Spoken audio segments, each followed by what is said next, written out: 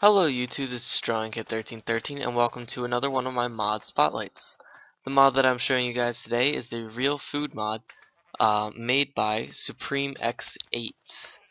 Stupid spawn. I hate slime so much. But this mod is pretty simple. Basically it adds drops from 4 different mobs and they drop food now. And then it adds a few other things that you could do with these drops, but we're going to get into those later. So let's go ahead and take a look at some of the different drops that we can get from these mobs. We have our sheep, and if we kill one, we will get raw mutton. Well, that's pretty cool. I always thought that sheep should drop something, so I like this mod. Oh no. Alright, and if I can get that, there we go. Bam. Alright, poor kitties, I'm really sorry I didn't want to kill them, but now we have raw ocelot. Pretty simple, and these dogs are going to hate me for this. Or maybe not. We now have raw wolf. And then if we hop in here with the spiders,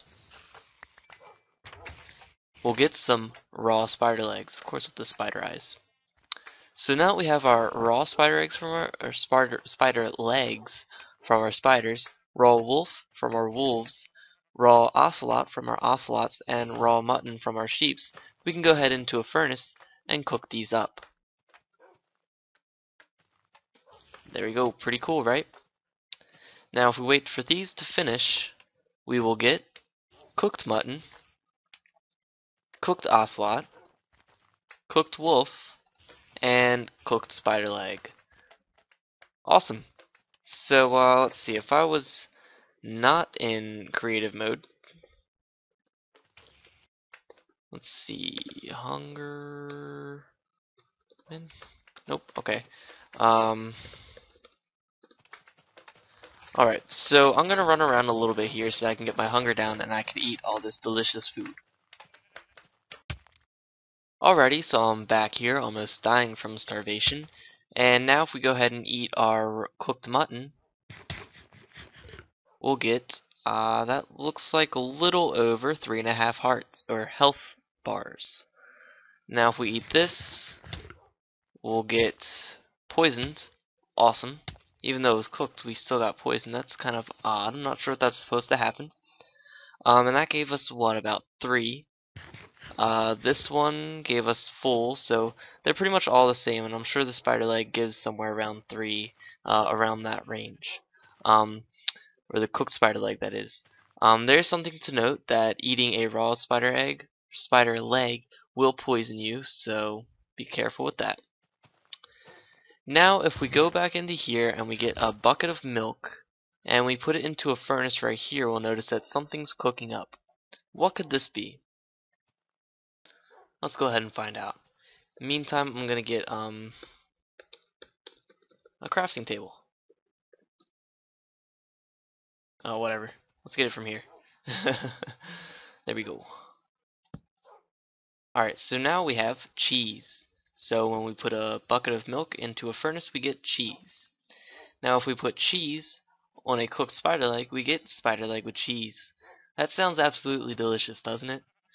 But yeah, so that's just a few of the things. If we scroll down here in our creative menu, we'll see a whole bunch of different sandwiches. Sandwiches are pretty easy, pretty simple to craft. So let's see, let's go ahead and get some mutton. We'll cook this up. We already have some, cool. Let's go ahead and get ourselves some bread. There we go. So now to make a sandwich, the basic outline is just bread with some type of meat in the middle. I believe this can be crafted like that. No, it cannot. So right there we got a mutton sandwich with cooked mutton in the middle. And as you can see, if we were to go into here, we have mutton sandwich, steak sandwich, pork sandwich, chicken and cheese sandwich, mutton and cheese sandwich, beef and cheese sandwich, pork and cheese sandwich. We already have all that, and then we have wolf sandwich, wolf and cheese, and ocelot and cheese sandwich. So that's pretty cool. I like this mod. It adds some other ways of getting food, just in case you can't find any cows or pigs. So definitely awesome, and I like pretty much any mod that adds sandwiches to the game of Minecraft. So this is definitely something that you're going to want to check out. It also has a lot of potential. It's pretty much just started, I believe. It's not too old.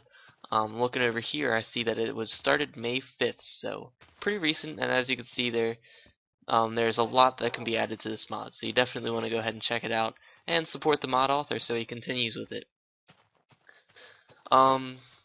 So this has been Drawing Kid 1313 with a mod spotlight on real food.